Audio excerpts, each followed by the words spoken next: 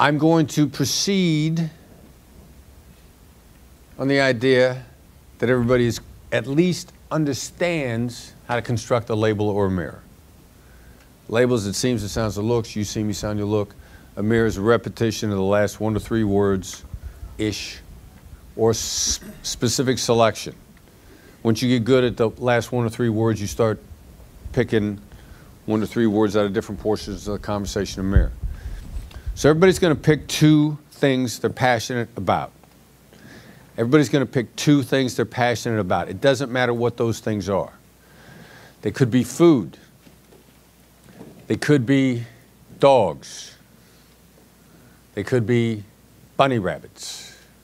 I know you're passionate about bunny rabbits. Doesn't matter what those 2 things are. You will pair up with someone next to you. One of you will be the talker, the other person will be the negotiator. The negotiators ask 2 what questions? What are you passionate about? I'm passionate about puppies.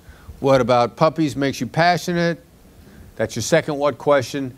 Every response from the negotiator from that point on is a label or a mirror only. It's not, oh, I had puppies growing up.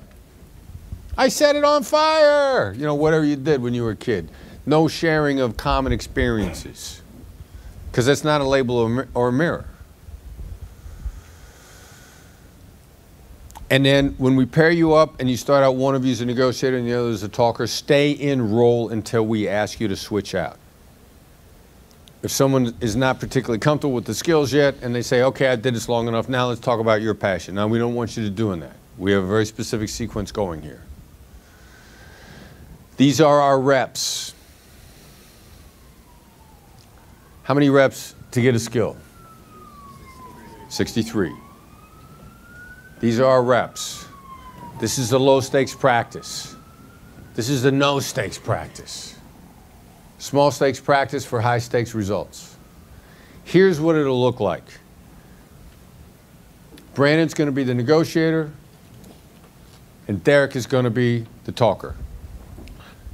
So at the beginning, you're going to be able to ask 2 questions to get you started, and from there forward is going to be only labels and mirrors. So after you label 4, after I have done 4 or 5 labels with Derek, then we will start pointing to people in the room to continue the conversation with Derek. So once you get pointed at, you got to come up with a label or mirror. A great way to get picked is to look away. All right, so 2 questions at the very beginning. First question, what's your passion? Coaching basketball. Coaching basketball. And then second question, what about coaching basketball makes you passionate? It provides me an opportunity with providing a positive male role model in the lives of guys that don't have it. Guys that don't have it? Yeah, the community that I coached in a couple of years ago was an immigrant community, single parent homes, mostly led by women. A lot of times the guys that were on my team were the oldest male in the house, so a lot of responsibility had been thrust upon them. And as a result, some of them, straight off the straight and narrow, unless they were provided an opportunity to participate in organized sports, that's where I came in.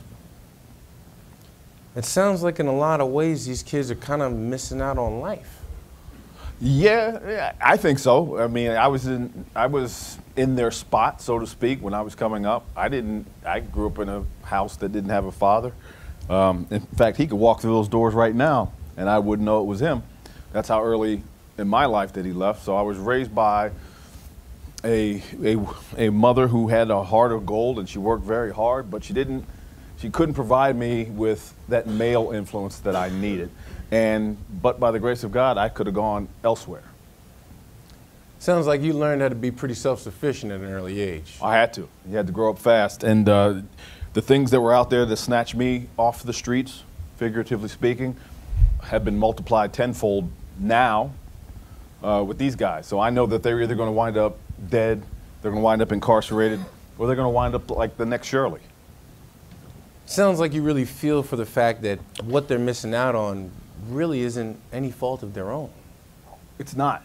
And so for the 2 hours that I get them every day between the months of November and March, it provides me with an opportunity to provide them with some life skills that'll make them better men, because I think as a male adult, it's incumbent upon me to do that. Label or mirror?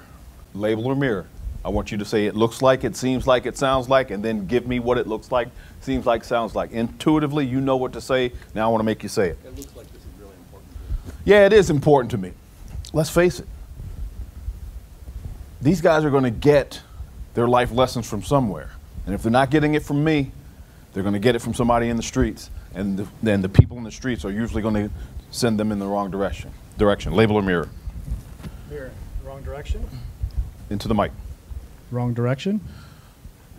Yeah, so I mentioned earlier they could wind up incarcerated or they could wind up like Shirley. And as an adult, again, my job is to make sure that nobody else becomes a Shirley. Label or mirror?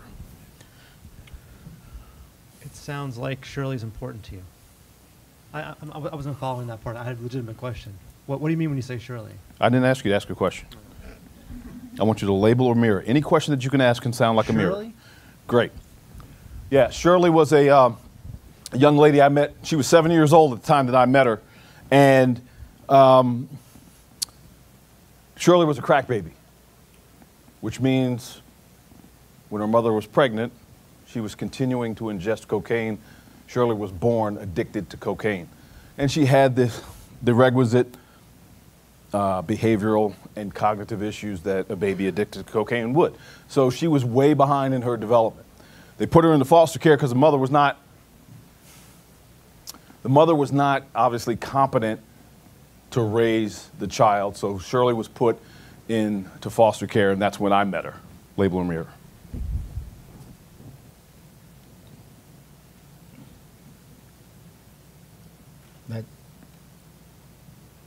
And you met her where? Not a question. Label or mirror? Any question that you can ask can be turned into a label. So it looks like, it seems like, it sounds like. Sounds like you had a great opportunity to run into this little girl at one time, and it meant a lot to you. Subsequently, yeah, it was a great opportunity. At the time, I didn't see it as such. Because when I met her, her foster mother's boyfriend had taken the bottom end of a cane and shoved it in her mouth and broke her teeth out because she spilled toothpaste on the floor. And so when I think about my responsibility to the youth of today, it starts with how I saw Shirley the night that she was on the gurney in the hospital, and I'm taking photographs of her injury. And this little girl that has had everything done to her is laying on the gurney showing me some cigarette burns on her forearm, and she still had enough sunshine in her to smile. And I said, and I still have her picture on my desk with that smile. And I said, if this kid can go through all of that, she needs a fighter. And so my job is to fight for all the Shirleys of the world. Label or mirror? It sounds like you believe this program can really make a difference in children's lives. Well, it's a leap, but my basketball program, by extension, will lessen the opportunity for kids to fall through the cracks, either into jail or to have their lives impacted in other negative ways. Now, I'm going to stop there. You guys see how much information you can gather by just using labels and mirrors. If you will imagine, the X that I stood on the floor represents I like coaching basketball, right? How far off of that X did you move me?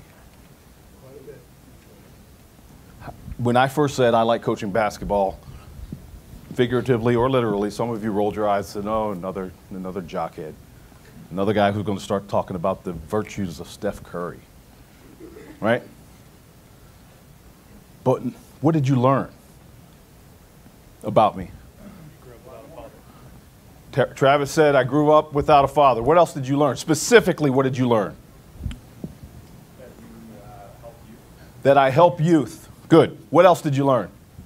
You have a very big heart. I have a very big heart. Do I sound like somebody you want to do business with? Absolutely. a lot of behavioral things, how you respond to things. What do you mean?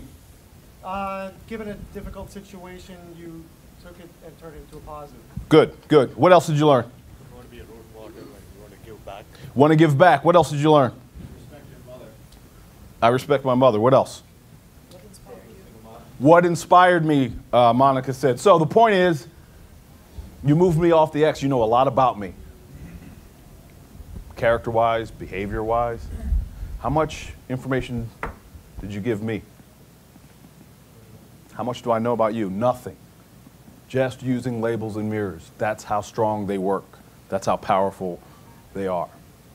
So that's what you guys are going to replicate in your one-to-ones.